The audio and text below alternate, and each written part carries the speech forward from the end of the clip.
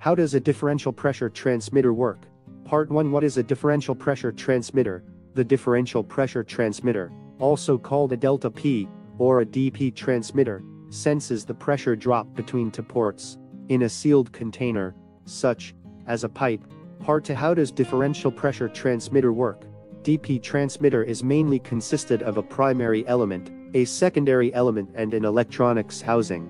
Primary element, secondary element, electronics housing. The primary element produces a difference in pressure as the flow in the pipe increases. The secondary element measures the difference of pressure produced by the primary element.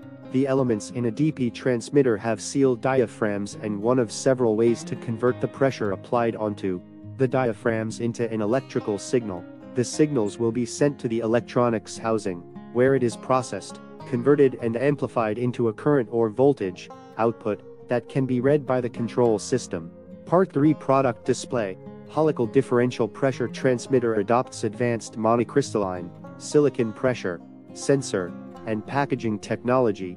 The microprocessor and the modularization design bring strong anti-interference and good stability. Besides, the innovative dual compensation technology realize high accuracy up to 0.075%.